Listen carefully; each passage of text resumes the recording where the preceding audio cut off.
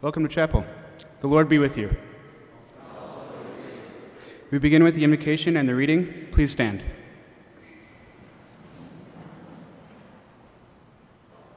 In the name of the Father, and the Son, and the Holy Spirit. Amen. The reading for today is from 1 John chapter 4, verses 7 through 11. Beloved, let us love one another, for love is from God, and whoever loves has been born of God and knows God. Anyone who does not love does not know God, because God is love. In this, the love of God was made manifest among us, that God sent his only Son into the world so that we might live through him. In this is love, not that we have loved God, but that he loved us and sent his Son to be the propitiation for our sins. Beloved, if God so loved us, we also ought to love one another. This is the word of the Lord.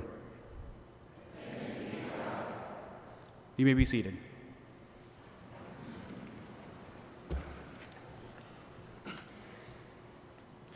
Grace, mercy, and peace to you from God our Father and from our Lord and Savior Jesus Christ. Amen. On the day back in January when I realized that I was going to be preaching on Valentine's Day, one of the Yahoo News headlines read, Heidi Klum and Seal call it quits after 7 years of marriage. And it made me sad. It made me sad in part because as celebrity marriages go, those two seem to have it together. But even more than that, it was upsetting because it seemed to be one more discouraging breakup in a long line of discouraging celebrity breakups. The progression is striking. Heidi Klum and Seal, 7 years. Katy Perry and Russell Brand, 14 months. You see where I'm going? Kim Kardashian and Chris Humphries, 72 days.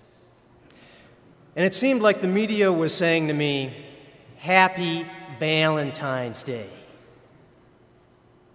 Now, I don't claim to have any special insight into these celebrity marriages, and you don't want to be too hard on anybody.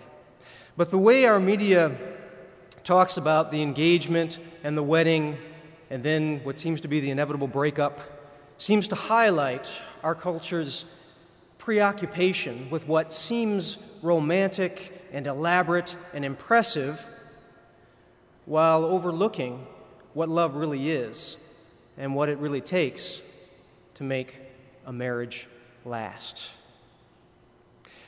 As we celebrate Valentine's Day, we should look at ourselves too, not just celebrities. I think on Valentine's Day we celebrate the natural human desire to feel loved. And romantic, impressive, elaborate events make us feel loved. And there's nothing wrong with that. In fact, they're fantastic. The proposal that happened at the basketball game last week, good stuff. The only problem comes when we forget what love really is. But it's easy to do. In fact, I almost did it myself recently. In January, a group of us went to Togo, West Africa. There were 5 ladies, 4 men. The 5 Concordia ladies were all around age 20, and it was fascinating for me to listen to their conversations. There was quite a bit of talk about wedding dresses, the wedding ceremony itself, the reception. There was talk about television shows dedicated to brides and wedding planning. There was at least one bride's magazine floating around. Quite a bit of talk about Will and Kate. I think at one point one of them said something like this, I pretty much have my wedding planned out. Now all I need is a man.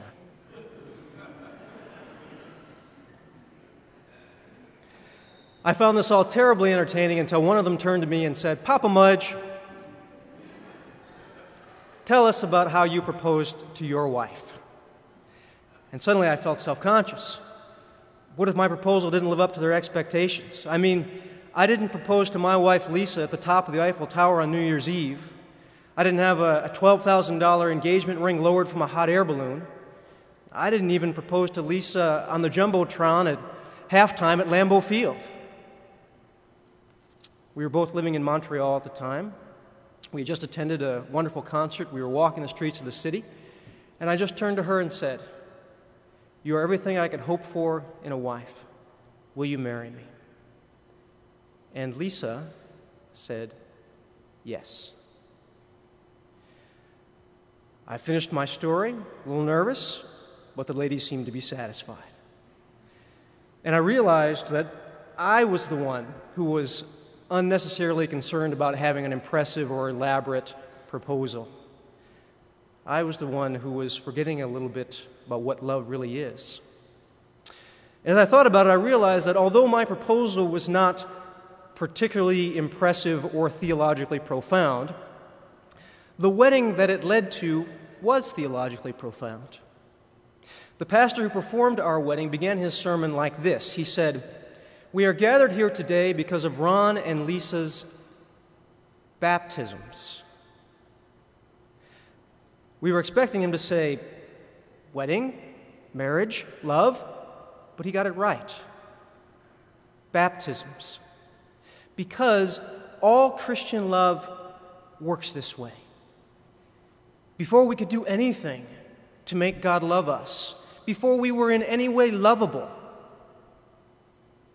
God did love us, and He sent His Son Jesus to die in order to save us so that we could have eternal life with Him.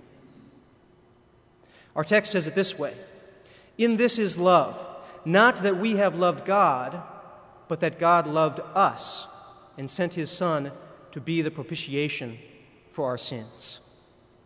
There are two main parts here. First of all, God loved us. The love of Christ flowed into us and through us, and it flows out of us to others. Second of all, the love of God is a love that is willing to sacrifice. Jesus isn't just an expensive gift. He didn't just cost God money. He cost God much more. That suffering, that death of His Son. Jesus is a great gift that God gave to us, a great sacrifice that He made in His love. And it is this love that flows through us and out of us to others. And it is wonderful to give and to receive this love. It is fantastic to have a coworker who loves you so much that he will do some of your work when you are busy with a sick relative. It's great to have a sibling who will forgive and forget when you behave poorly. It's fantastic to have a spouse who will get up with the baby at 3 o'clock in the morning. And it's great to have a friend who wants to be with you even when you're angry or frustrated or depressed and not really all that much fun to be with. This is the love of God. I hope that each one of you has a wonderful Valentine's Day. I hope that you do something or say something or give something to someone to make that person feel loved. And I hope someone else does the same to you. At the same time, I hope that each one of us will live out Valentine's Day every day as the love of Christ flows through us and out to others. I said a few minutes ago that Valentine's Day has a lot to do with the natural human desire to feel loved. Well, let me assure you, you are loved.